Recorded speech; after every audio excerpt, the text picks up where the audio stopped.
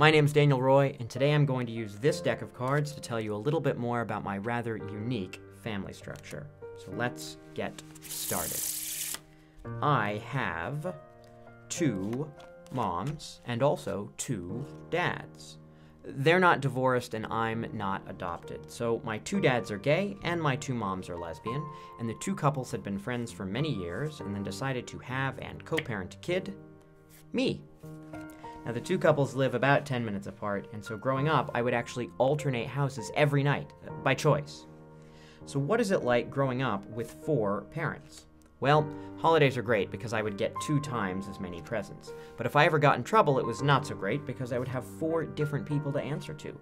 First, I'd have to apologize to my 2 moms, and then I'd have to apologize to my 2 dads.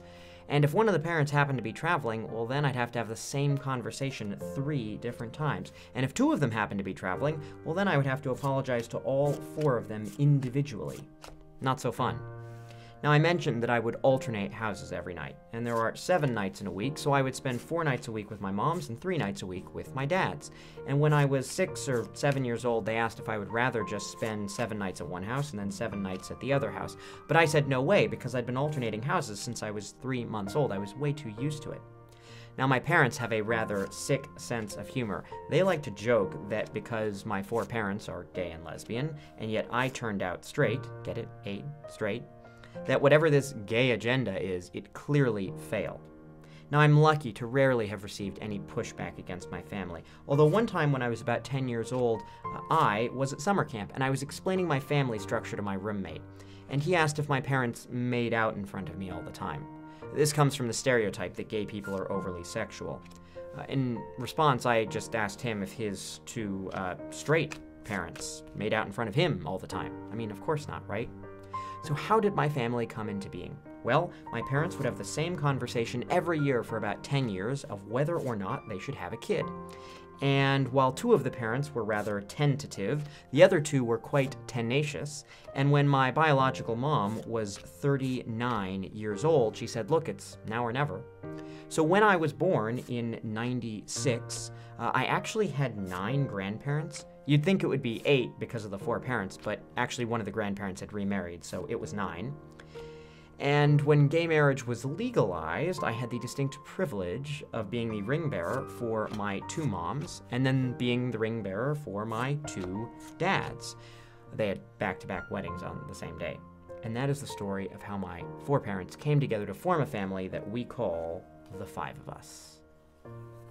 Now, I showed this trick to my parents because of course I wanted their feedback, and they liked it. They did have one criticism though. They didn't like how the backs of the cards were all the same color. They thought I should use some cards that were a little bit more fabulous in nature.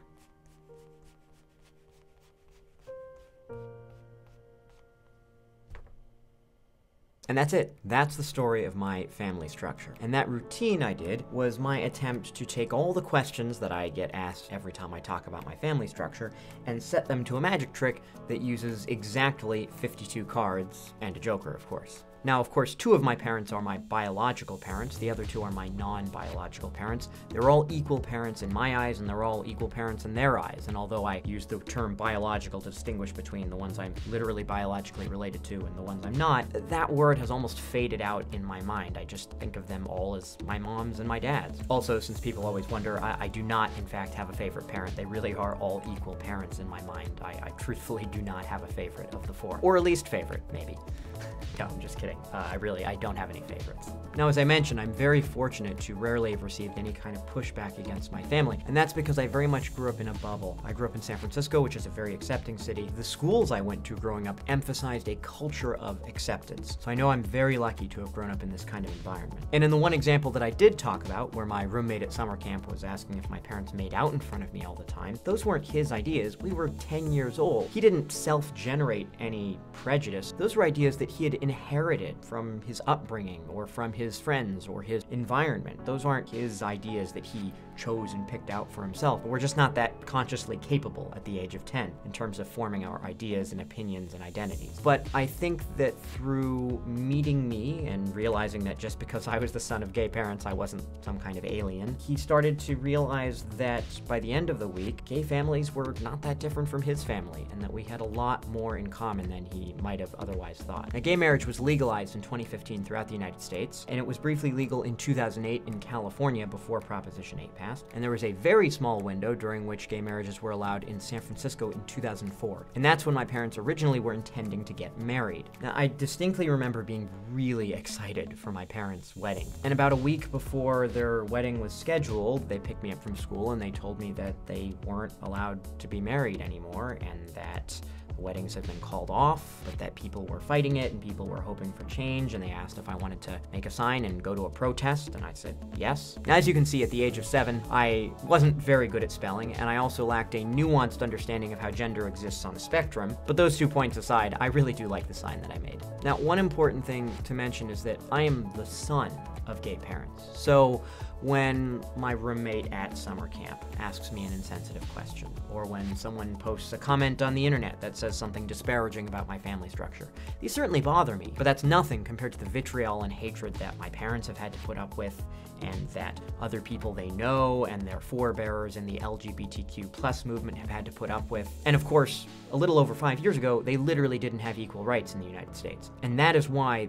this matters to me so much. Magic is just the way that I express my ideas. Some people express their ideas through music or through dance or maybe writing plays. For me, it's setting things to magical backdrops. And I hope that in some way, by setting the structure of my family and all the stories that accompany that structure to a magical backdrop, maybe this will show some people out in the world that families like mine exist, and that if you want to co-parent, you can. Because when my parents were thinking about having a kid, there wasn't a template. It was very rare that families like this would exist. They didn't really have people to look up to or other families to think about as examples. And so I hope that when people today who might want to be in a co-parenting type situation, or who are gay parents and are wondering about having kids, I want them to know that these families exist, they're here, and they are just as full of love as any other family can be. And this leads me to my final and most important point, which is that the main benefit of having 4 parents, like I do, is that I have 4 different people to test out magic tricks on. So thanks, Mom and Dad, for being such wonderful audience members.